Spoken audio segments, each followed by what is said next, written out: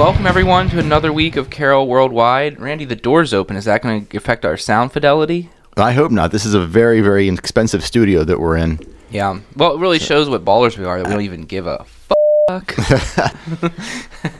So, you'll be hearing this on the 25th, right? Today's 24th. I'm a master of time and space. I know what date it is thanks to my phone.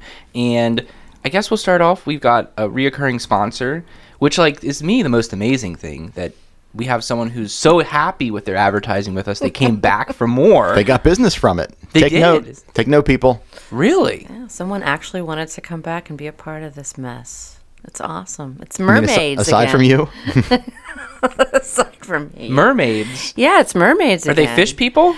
They are mermen, sexy mermen who come and clean your house. It's amazing. And they actually cleaned the cafe this past weekend. And you know how it was all snowy and gross and icy, and I had to put salt down? Jason got down and got all that nasty salt off my hardwood floors and off my mats, and he did an amazing job. I was in there this week, and it looked great. Well, thank you. Did you enjoy your coffee when you were in this week? Well, I don't drink coffee, but the tea was nice. Yeah, but you noted that it was especially clean at the cafe. Well, what I noticed is that with this kind of weather, you just inevitably get salt and slush. Mm-hmm. But I was pretty surprised because even in our office, which has much less foot traffic, we have that kind of stuff. But you guys got the right cleaners for the job. Oh, yes, we do. Shiny cleaners. So their website is mermaidsllc.com. And if you mention that you heard about them on Carroll Worldwide, guess what happens, boys? Free coffee? No. Wrong. That was the last episode. You get 20% off your first cleaning for mermaids. Nice. Yes. So make it a big one to get more dollars saved. Yeah, make sure you have a really big house. Yeah, big. I gotta get a big house to get a big discount. It's part of our demographic. Mermaids. Yeah, I would say so. Our target demo. So last week, right after we wrapped, big news dropped. Big no news dropped that there was trouble in Tawnytown. Tawnytown. Really? There was trouble in Tawnytown? I don't understand. Long-suffering I think it was because I'm I gave them an idea with the top 10 list last week. As soon as you posted that, Yes. Your top 10 caused what to happen? The Tawnytown police chief is on administrative leave pending a FBI investigation of which no more details are known. Yeah, that's all we know is he was served some kind of a warrant. Well, the records are so people. One of our favorite pastimes we don't talk about enough is criticizing the Carroll County Times, right? Because community, it's a love to hate relationship, and they're saying there's no news in this article. But if the records are sealed, it means you can't get any news from it. Right. So that's what the Carroll County Times reported: is that something happened. The information is sealed. We can't get to it. Have a nice day. End of story. Well, not in the comments. No, the comments got wonderful. Well, first of all, I think what do I love? Baseless speculation. And so baseless speculation. I was going to say tacos. I like tacos. Pizza. I had a stromboli too. I think we got a new top 10. Oh, what does Dennis love? What does Dennis love? Yes. Oh, I'm going to write that down. Oh boy. So who knows? But if the FBI has you in their crosshairs, they just don't miss. There's a 99.9% federal conviction rate in general. Is that true? Wow. So as a lawyer, Of FBI investigations. what could he have done? What is your speculation as to what he could have done? As a lawyer, I mean, the easiest thing would be as if he did something across state lines. Such as drugs? Anything bad that's illegal, and then you do it across state lines, then it's no longer a state investigation. It's the FBI. So that'd be an easy way where it's let's say this guy is not super, if he's the gun task force in Baltimore and just a complete racket, that's real bad. But what if he was just doing something dopey, silly, but a bad? That'd be one way where you could get it ratcheted up to the FBI. But who knows? Sex trafficking? I don't know. Fireworks? Yeah. Could it be fireworks? Would that be federal? Across state lines it would be. Wow.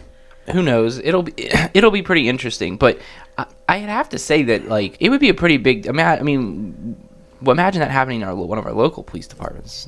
Another one, Tawnytown. I guess it doesn't have a huge police department. I'm surprised there's not more people talking about it. To be perfectly honest. What if he did everything in Sherry's top 10? as he was listening. Yeah, what if That triggered the FBI. What if the Tawnytown That was fast. What if the Tawnytown miscreant was framed and that was the big issue? Oh. Oh, the real Tawnytown miscreant. He was the real miscreant. I like that. Yeah, it's like a wait a minute. So it's like a Scooby-Doo reveal.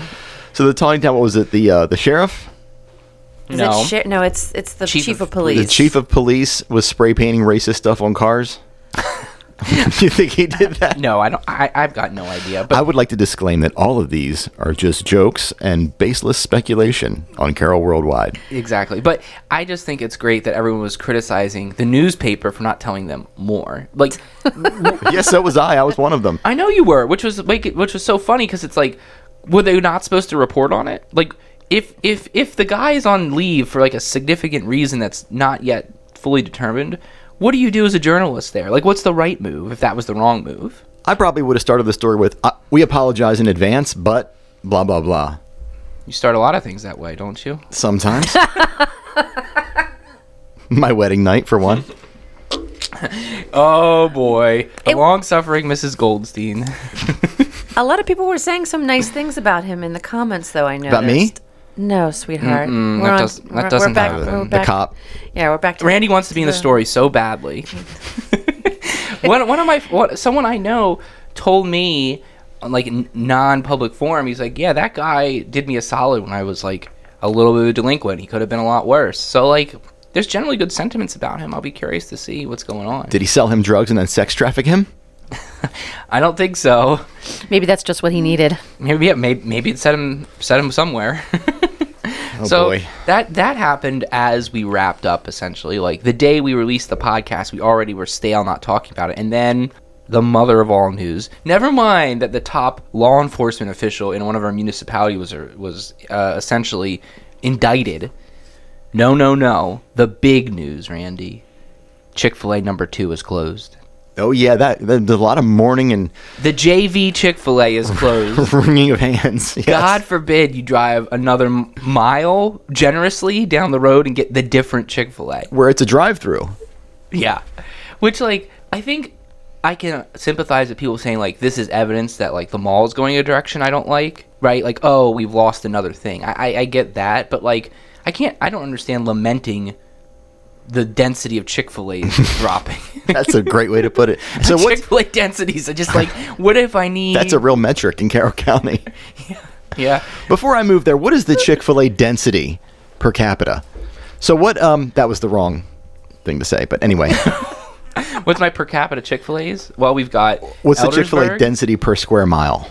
Well, we could do some off-air show notes on it. Well, there's Eldersburg, Sykesville, Westminster... Is that all the Chick-fil-A's in the county now? RIP Westminster JV Chick-fil-A? I guess, but what's left in the mall now to eat? There's the pizza place and the Asian food place, and I think that's it. Treat shop? Well, you can't get a meal there. I mean, depends what you eat. Same goes for Auntie Anne's pretzel place. They have like weird fake horse racing gambling. That might feed your soul. And that's basically a mini casino in there. Yeah. It'll be the last place standing. Auntie Anne's. No, well, the movie theater. The movie theater. Yeah. Oh, you can get their food. That could be considered a restaurant, I guess. Food and entertainment. I'm sure they're inspected by the health department. So, You want some nacho cheese by the bucket?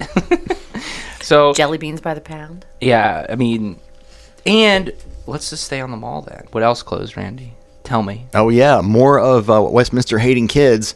Journey's closed or is closing very soon. I believe it closed yesterday. What is Journeys? Journeys is a place to get shoes usually for teens, preteens. It sounds like a summer camp for Jesus kids. Doesn't it? It does. You're right. It does. Are the shoes related to the Lord? They are not. Oh, okay. Well, they're the trendy shoes that all the teenagers think they need to be wearing. Oh, so it was like, was it a spot that drew young people to the mall? Yes, it was. So as people as adults that have children that are in the hated demographic. Yes. So like that was a reason your kids would actually go to the mall. Yeah. Interesting. In the past, yeah. Yeah. Mine has gone to the mall specifically for that place multiple times. Mm-hmm. Wow. This is big. So whatever they're doing, they've got a plan. I feel like you watch Battlestar Galactica. No. Did you watch Baseless Speculation? No. It's No. like the tagline is like they have a plan. I was like, maybe these mall people, they have a plan. There's a method to whatever is going on there. So I got a great shirt at Journeys one time, actually, when I was in there shopping for shoes with the kids. does it Don't Stop Believing? No, it's That's also for Jesus Camp. It right? says, vote for Pedro, in reference to Napoleon Dynamite. So every election day. Hottest movie of 2004. Exactly. I still wear my Vote for Pedro t-shirt, so I'll miss Journeys too, if nothing but for my Vote for Pedro t-shirt. I'm sure you can get that elsewhere. I don't know, maybe, but Elsewhere fond memories, okay? Elsewhere in Hating Kids, we didn't take care of our schools properly, and what happened? Yeah, East Middle closed down for at least a day. Got a call at, I think it was 8:30. In the morning? My daughter goes to East Middle School. Not at night? Yes, in the morning, saying that, sorry, you've already put your kid on the bus, but we're going to be shipping your kid back to you right now, so hopefully you didn't leave yet, or this isn't going to inconvenience you in any way. But, yeah, no heat. Apparently what happened was I got there was no heat. Somebody tried to fix it, and I believe either a fire was started or just a lot of smoke. Oh, boy. So that's the second time this has happened in as many years. Last year, it was the refrigeration system at East Middle that went down, and they called school because of smoke and flames. And East Middle was the original Westminster High School, who my grandfather in 1920 graduated from. my parents both graduated from there too. Yep. So, Wow. you figure 1938, he graduated from that place. It's the And same we're- HVAC system. It's been around for a minute. Yeah. Not to get political, but maybe repairing it is not a cost-effective measure. I think it's next on the list of things to be gotten rid of. So, all right. We also, well, actually, I ate lunch alone while everyone else ate before me, but it was thanks to our sponsor. Yeah, our lunch sponsor is the Westminster Barber Shop, located in Town Mall.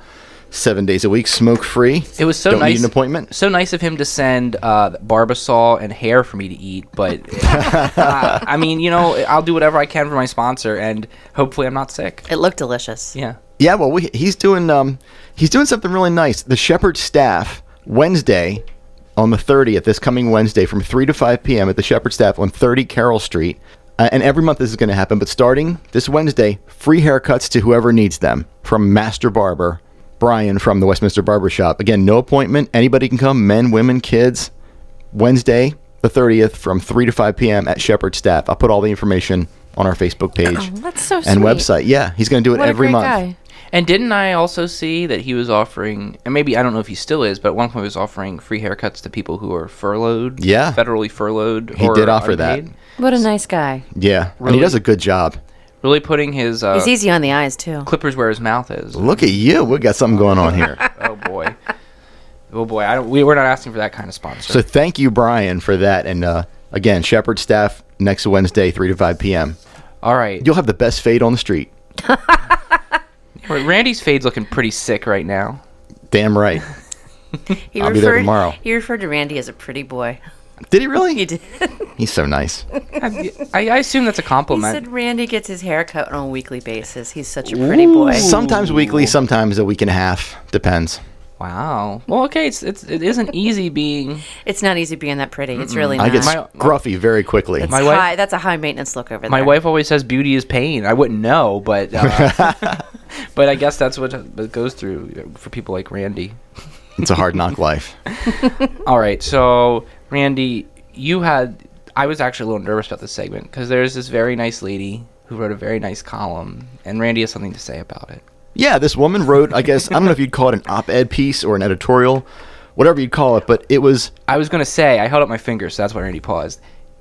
Talking about Carroll County Times again, how little does the readership understand what an editorial is on a scale of 1 to 10? 10 being my grasp of, like, black hole theory, and 1 being, like, something completely obvious, like gravity exists. So they think it's actual news instead of somebody's opinion? Don't you notice that in every single post? They have no idea what an opinion column is. Yeah. Right. This was definitely an opinion column. Right. And so, like, when it's controversial, it's so funny. Everyone's like, I can't believe you're reporting this fake news. And it's like, buddy, this isn't news. This is like someone who is just there to offer their opinion. Yeah, so this woman was posting about her experience in delving into social media. Now, this woman came from a long life of a very wholesome, church-going, family-oriented life and decided to get on Facebook. So As one does. As one does. Big mistake. And, of course, she was whipsawed by all the by how people act online versus how they act in person, and their strong opinions and their boldness, et cetera, et cetera. It's really funny how we just get each other's faces and say "lol" super loud at each other when we're amused, right? Yeah, in fact, she was taken aback by the phrase WTF and how often it was used in conversations, and she single-handedly is going to try to change WTF to mean, wow, that's fantastic. Well, hey. So one of the things that she wrote that really caught my eye, Don and again, Quixote. Right? Tilting at windmills. Tilting at windmills. she wrote the following. I also find that people state their opinions, and their opinion is limited to many things. First, how can it be limited to many things? Their opinion is limited to many things, such as travel, education, family, teachers, and their own interest in living a progressive, helpful life. Mm-hmm. What Facebook is she on? Yeah, seriously. Because she forgot the mall, Taco Bell, the roads, best pizza, whole bunch of stuff. So I was thinking it'd be funny if it's good that she started out on Facebook. She sort of just got a little bit knee deep in the water. Yep. And I think she's got a little burned by it. But it'd be funny if she got on Twitter. Mm-hmm. I'd like to see the op-ed piece on that. It would be called "My Journey into Hell." Oh, I think she should go straight to Grindr and just go Grindr's for it. very specific, though. I don't think she'd fit on Grindr, from what I've heard. How did you accidentally get on that one? I think she'd get a real education. What about the dating farmers website? What's that called? Farmers Only. Farmers right? Only. Yeah. But as far as, people being, she's surprised at people who are anonymous, who are acting differently as they would in person and less respectfully. Shocking. She's going to get quite embittered by her journey into social media, which is the worst. And yet we have a podcast on it. We have to. It's the community needed this. It's a required Yes. evil. We're not the hero the community deserves. We're the hero the community needs. She needs to listen to us to get a good perspective on what she's about to get into. She's already in it. And she's knee deep in it. She's already in it. So before we get to the best part of the show, let's go into the golden tractor crank. Yeah. I call this one Pigs in a Blanket. Every week we wonder if we're going to have a golden tractor cranker, if we have to unleash our own, and something comes up at the last minute, and this one was great. It was a beginning of a house fire that was started by a doghouse fire. What? Oh my God, that doesn't sound great. That in the doghouse was a pet pig that was wrapped in an electric blanket that shorted and caused the fire. So literally, pigs in a blanket. And of course, half the people commenting on the story were just posting GIFs of bacon. GIFs of bacon. GIFs of bacon. Are you sure they weren't just trying to cook the pig? I'm not sure, but either way, a pig in a doghouse on fire, and everybody's okay. Was there a dog? No, it was the pig that was in the doghouse. The pet was the pig. The doghouse was outside, and the pig was in the doghouse. Yes. Where was the dog? I don't think there is a dog. I think they got a doghouse for the pig and an electric blanket for the pig. So it's a pet pig. It's Yes. not. Okay. It's a potbelly pig. Something like that. Okay. Yeah, that sounds. And the pig and the family are all fine. That's right? pretty Carroll County. But yeah. the doghouse or the pig pen did not survive. The doghouse did not survive, and I believe the pig was solicited by a prostitute from the Boston Inn later on. Because he had to go stay there. And he told the cops overnight. exactly what happened. Yes. He was very honest. I lit the fire so I could slip to the Shoppers to find the prostitute at the Boston Inn to, slap some bacon. Yep. Make some bacon, Whew. All Could have right. gone in a lot of different directions. I'm glad you took the road less traveled. All right. So we've got. So this must be directed at someone who's always the story. This is a top 10 list. Yeah, I was supposed to go after the story that Randy just talked about, the poor lady on the social media. The social media? Yeah, it was supposed to go right after that, but I guess you forgot to write it in order, Dennis. Well, no, I never write it in order. Oh, you never write in order? But didn't you hear me say before we get to the best part of the show? Oh, the best part of the show is my top 10 list? No, no pressure. That was the implication. That was a good save. That was a really good save, Dennis. So it's almost like I'm married. It's almost like you're happily married. So in response to Randy's a little talking about this lady on social media, I made a list just for people like her. The top 10 reasons why you shouldn't be a troll on social media. So you guys ready? Ready to hear this? Let's do it. Okay. It's not in order, so it might take me a second to find everything because I didn't actually write it. Take your time. Okay, yeah. By all means. We've got all day. Hey, so number 10, and this is directed at no one in particular. Is my name in that one? You're not as funny as you think you are. He did just hit his head on the mic. He made eye contact with me when doing that one. The number 9 reason not to be a troll on social media is the high school prom queen still doesn't know who you are. Again, also applies to me. Number 8, your grammar and spelling peaked when you left school in the 6th grade. Very good. Really, shots fired at everyone who doesn't have a high school diploma. Number 7, there's a great big world outside of your nerd cave. Is that one aimed at Dennis there? Number 6, your mom still thinks there's hope for you. Well, that was not at either one of us. That's, yeah, I mean, mothers always have hope. Of course they do. Number 5, Princeton is still not regretting its outright dismissal of your application. I thought that crayon was really going to make a big impact. Number 4, anger takes 15 years off of your life. I would have been dead negative 80 years ago. Number 3, your opinions and ideas died and putrefied 25 years ago. Oof, what does that mean for people who are under 25? They can be a troll. It can be a troll, yes. Yeah. Did you say putrefied? Putrefied. Okay. Do you need a definition? I do. Can you? Are you going to do a spelling bee? Can you use that in a sentence? Yes. She did use it in a sentence. P-U-T. That's as far as I get. Okay. That's put. Good job. Yay. Okay, so the number 2 reason not to be a troll on social media is that it is public confirmation of your tiny penis. Now, what if a female is a troll? I don't find that to be the case very often, but then I guess she would also have a tiny penis. It's a state of mind. Yes. Or an abnormally large clitoris? Is that the... No, I don't think that's the... I don't think that's the same. No. No? Okay. No. Mm-mm. No. Mm-mm. Okay, you ready? Why not? The number 1 reason not to become a troll on social media is it's not that difficult to find your house. Bam. Well, I don't get it. That means somebody could come over to your house and beat the crap out of you, which has happened. I'm coming for you. Not to me. Oh, I thought it was like a reference to a troll under a bridge. I was like, no. Do they live in a bridge? Nope. Okay, I get it.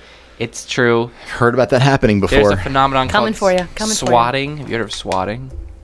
No. Swatting is where this is Dennis teaches you about new stuff. Okay, swatting is where you call the SWAT team on someone that you found on the internet that you have a problem with, and you make up a violent crime or a hostage situation, and sometimes the people die because SWAT teams are a little indiscriminate. Wow.